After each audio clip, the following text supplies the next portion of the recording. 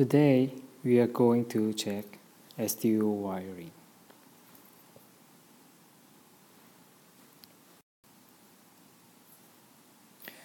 You can see the STO connector here.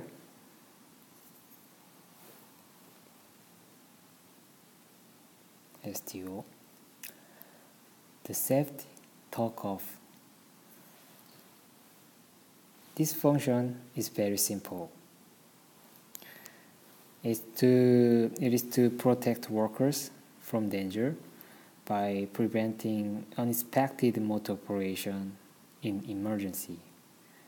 Even when this drive is connected to power supply, if the drive is switched to STO state, the motor operation is blocked by this function. So today we are going to check now how to use this STO function. This is a simple diagram to show you how the STO operates. All STO functions are triggered by emergency that is detected by sensor. For example, let's say that there is a light curtain. So no one cannot walk through this way, and let's say that there is a worker who is banned to pass this way. But if he pass this way, like this, the sensor detects emergency.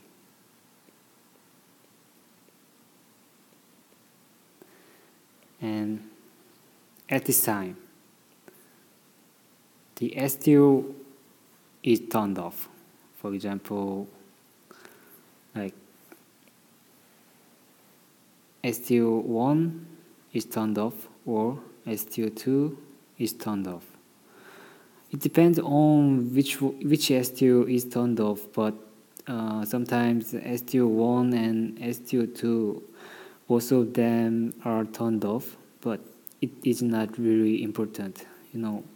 One thing that is very important is that if one of STO is turned off, STO1 or STO2, if one of them is turned off, the drive state is changed to STO state. You see,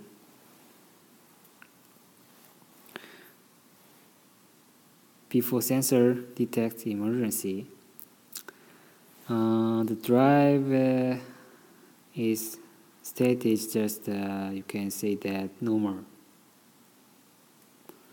However, it detects emergency. The drive state is changed. It switched to STO state.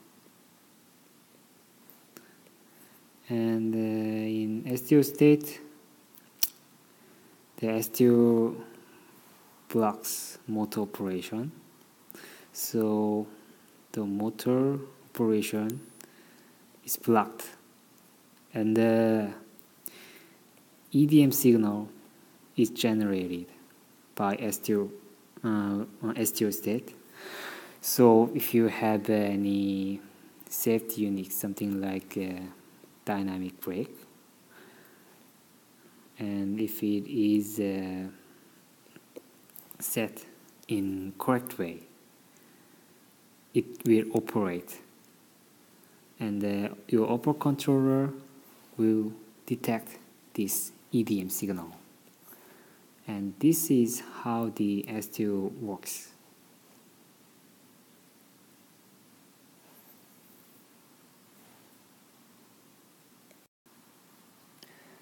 This is the example of STO wiring.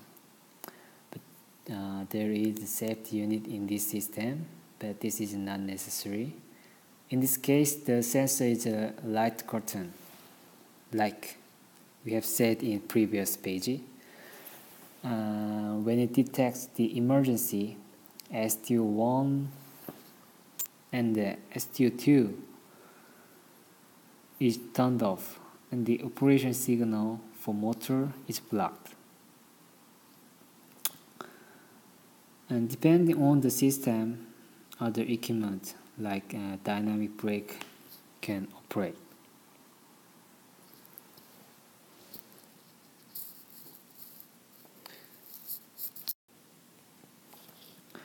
This is STO timing chart. The functions and the operations that I said in previous page are in this chart.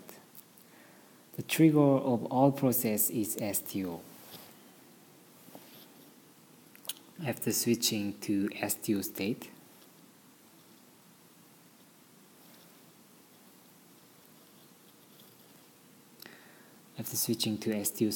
the motor power supply is blocked. See, the motor power is off, and the EDM signal is generated.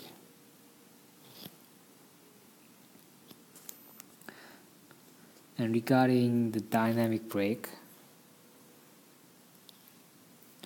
you need to set some parameters like this: 2012, 2407, 2408. They are related to how to activate the brake and when the brake should operate. So you can find the detailed information for them in the product manual.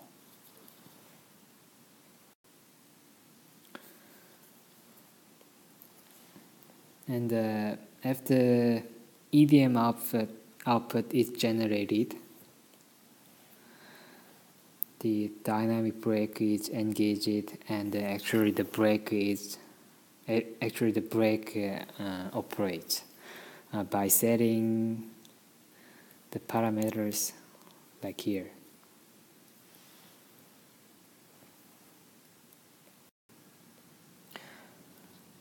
This is a recovery timing chart.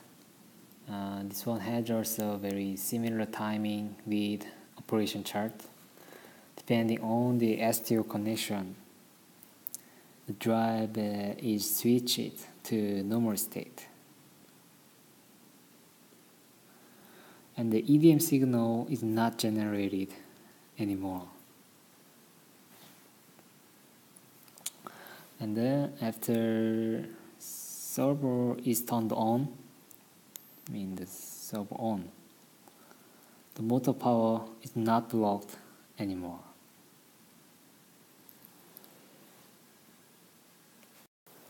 And if you don't need the STO function like what we have checked in previous page, you can use bypass wiring.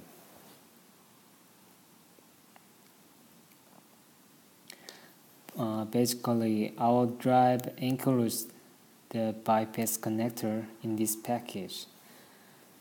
You will have this kind of connector in the package, so you don't need the additional purchase for this connector.